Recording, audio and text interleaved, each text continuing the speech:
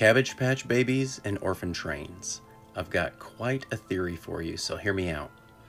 Cabbage Patch Babies, that's basically, have you ever heard of a homunculus? Homunculus is like, they have figured out ways they can grow people out of the ground. It's pretty disgusting, but it's a real thing. And so they figured out how to grow people in basically in a cabbage pod. It's like the same as the pod people. And but they had to convince everybody that the world was a globe, of course. So that all ties into Tartaria. They wiped out everybody. First, they taught all the elders. They tried to get them to accept the fact that the Earth was a globe. Some did, and I think the ones who didn't were killed.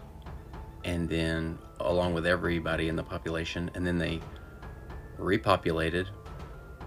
There was the incubators and the infantoriums of the I'm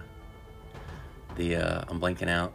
It's the world fairs, the infantoriums of the world fairs, and they would sell these babies, live babies, and nobody knew where they came from.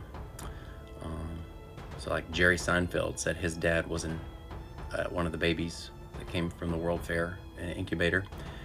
But so they used these orphan trains from like 1850 to 1924 to like repopulate all of America with children. That's why you see pictures of children trying to operate these giant pieces of machinery that obviously are not built for people their size. They're built for adults at the least, if not something bigger than that. And so once they were able to wipe out everybody who still knew the truth about the shape of the earth, they could start their new education program and grow up a whole new America. And where 100% of them, when it began, agreed the earth was a ball. In every big city in America, there has been a fire that destroyed the entire city at some point in the last 150 years. Just Google it. So first, anyone who was a Tartarian, which is a blanket term, I understand, was killed, and then they tried to destroy every piece of architecture that proved what they were doing so that they could try to convince people that technology wasn't better before you came along. And then they grew a whole new society, and they fed them the lies that they wanted them to believe. We are now at the point in our civilization where technology has severely outpaced the lie.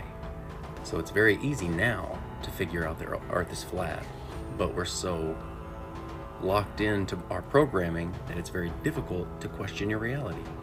Once people do question their reality, consider the possibilities, then they can open their mind and start activating their consciousness.